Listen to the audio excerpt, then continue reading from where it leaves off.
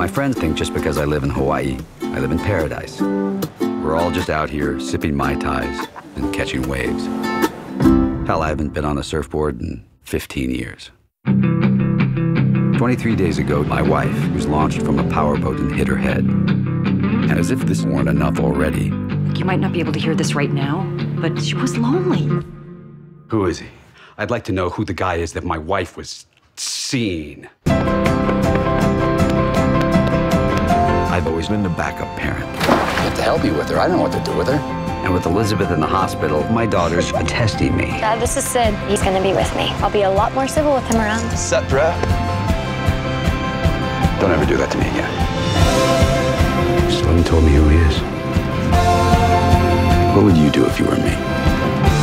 Put his nuts on a dresser and I'd beat him with the spiked bat. Does she love him? Drop it, Dad. You've got way bigger fish to fry than confronting some guy.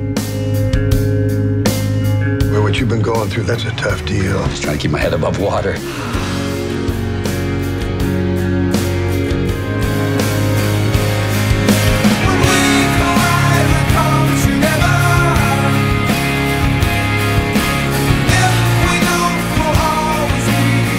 My friends think just because I live in Hawaii, I live in paradise.